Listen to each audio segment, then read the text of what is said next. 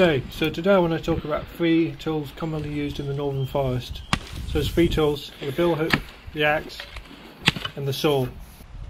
So there's many different types of billhooks, but this one is a Rinaldi, a bit lighter and longer and thinner than many other types, but it's great for dealing with small brush and cutting small branches.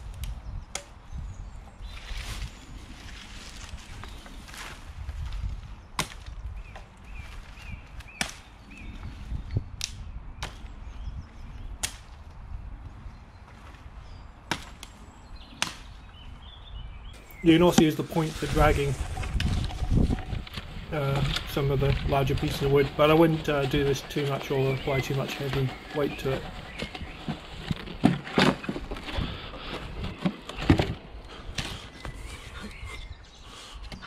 The billhook is not very good at chopping large pieces of wood. The hook gets in the way and it doesn't have enough weight.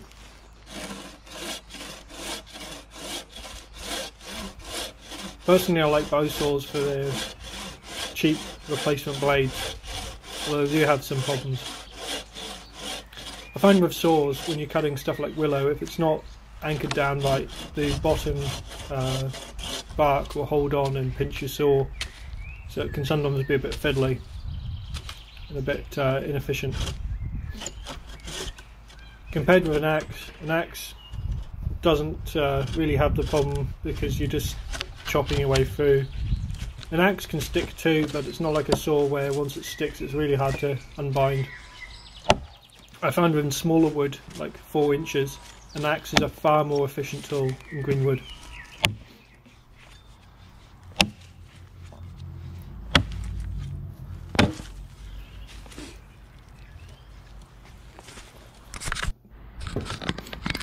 An axe is a really efficient tool at breaking up like 3-inch limbs into small pieces of firewood. As you can see, by putting it on a stable chopping block or lying it across a log, you can cut up smaller limbs really easily, and the type of wood that you don't really need to split. Cutting this stuff up with a saw is really fiddly because it's very light and moves around a lot, and you've got to have some way of anchoring it down. So an axe is an ideal tool for breaking up these limbs. As you can see, I'm very fast and efficient.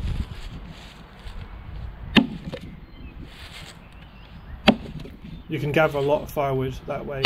A lot of the firewood you'd probably just put in the brush pile because it was too much of a pain to cut up with a chainsaw.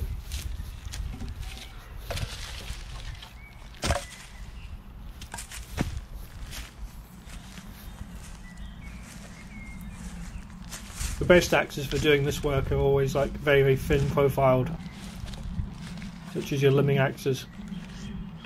You also want a wider blade than something like the Swedish types, because the Swedish types, because they're so narrow, it's very hard to hit accurately, and often you'll only sever half the log rather than sever it with one clean blow.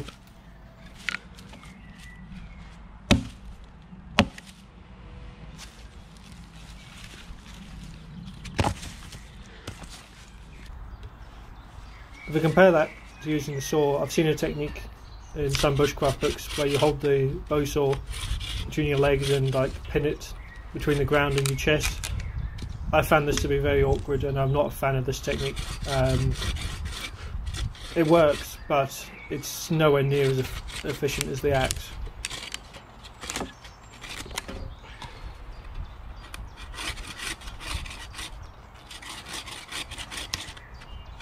Again, the problem with the bark on the backside just holding on and then it pinches the saw. Can be quite frustrating.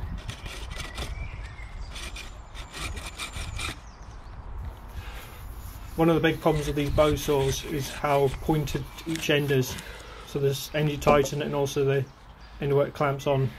Both of those dig into you, so I don't like that technique because it puts that point into your chest.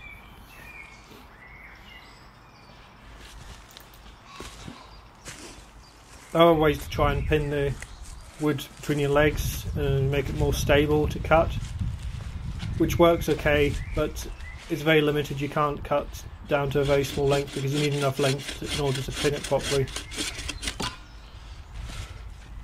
It is quite awkward too. It's still a little bit better. I prefer doing it this way, but it's not great. You're much better off dealing with that kind of wood with an axe or billhook.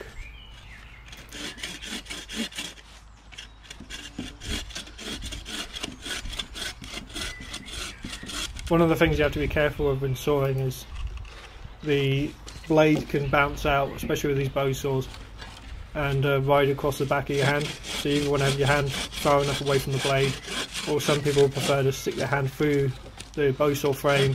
That way it can never come back onto the back of your hand and cut you.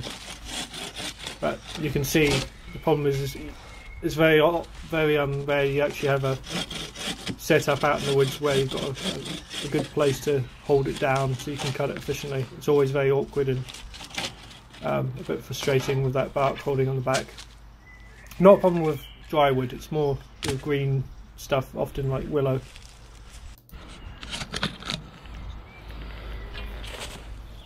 Another problem is when you fall a tree, it will often lie directly on the ground, so sawing on the ground is a bit more awkward than sawing up higher, and it puts your blade in danger of going into the ground and blunting.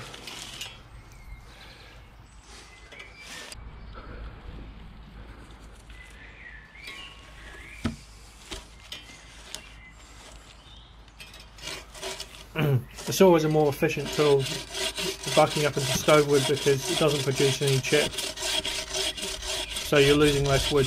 Those chips can still be gathered up and burned as kindling, but you know, it's if you're cutting a lot of wood, the saw does produce less waste.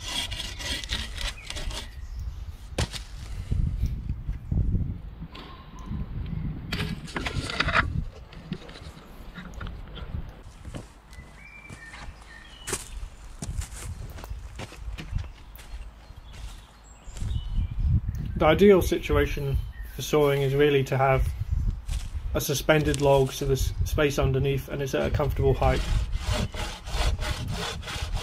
And it's fairly well clamped. I mean, this fallen tree still has a bit of movement in it, but it's a lot better than trying to pin it down yourself. One thing with sawing is you put your left hand on top of the frame to hold it steady and stop it wobbling around, and you try and run the saw as flat as possible. Any little rocking really decreases the efficiency of the sawing. It's something I learned during competition using single butt saws is you can put in 5 strokes rocking the saw, then 2 strokes keeping it dead flat, and the 2 strokes keeping it dead flat will cut far more timber. So often you're better going slower, more consistent pace and more precise with keeping the saw flat than trying to saw as fast as possible and it's rocking all over the place.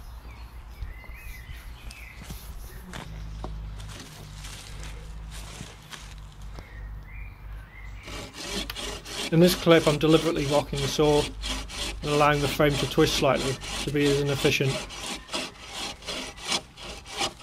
I know it's quite extreme, but you can see by the time it takes me to make this cut, it's a significant portion longer.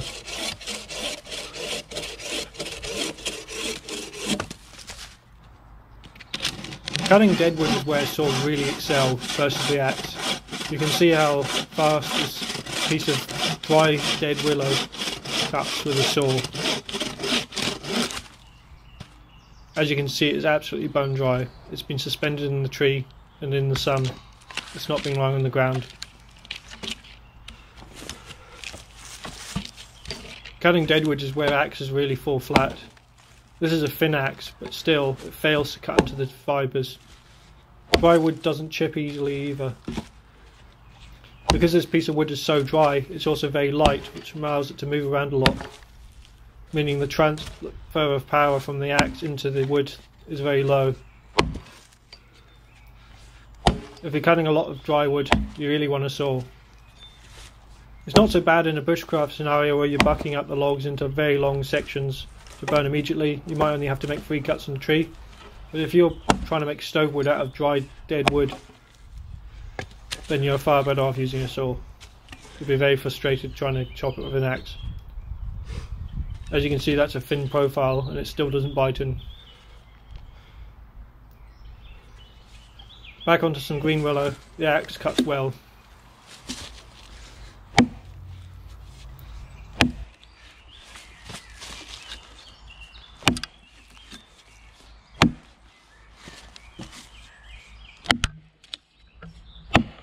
You want to use a cutting pattern, cutting all the fibres on one side before switching to the other. It's only when I get to the middle of the log and the top's done that I switch to a 1-in-1 pattern where I hit each side. As you can see, these large chips are very clean and you could burn them as kindling no problem.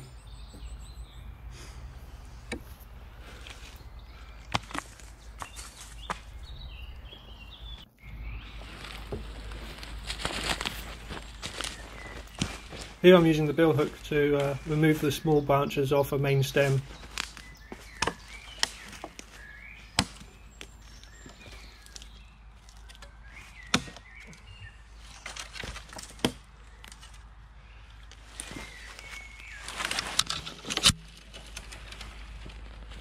The billhook is very handy for this work because you can keep one hand free to drag brush out of your way, another hand can bend the branch downwards so that it applies tension and makes it easier to cut.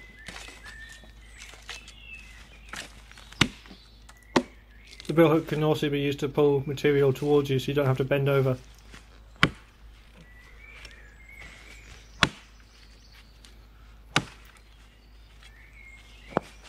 You can cut some of the bigger stems, but it starts to struggle.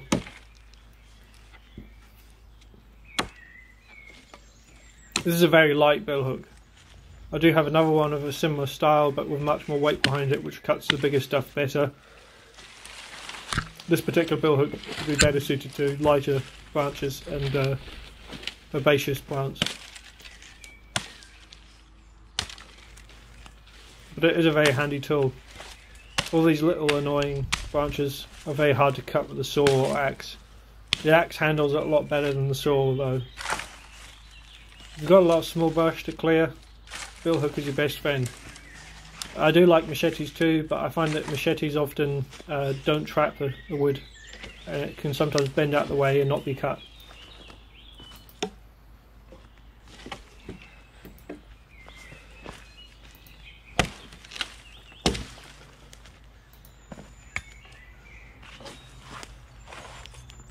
Once you get into slightly bigger wood, the axe is king.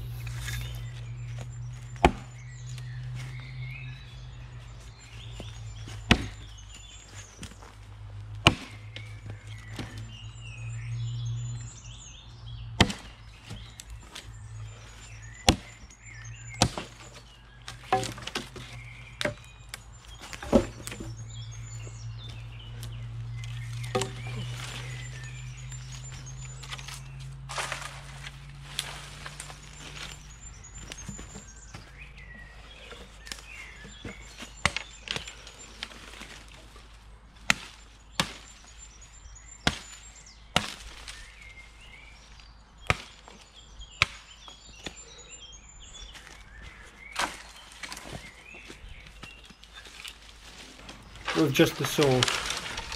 I hear that the saw is the most efficient tool and that there's no value in learning how to use an axe or billhook.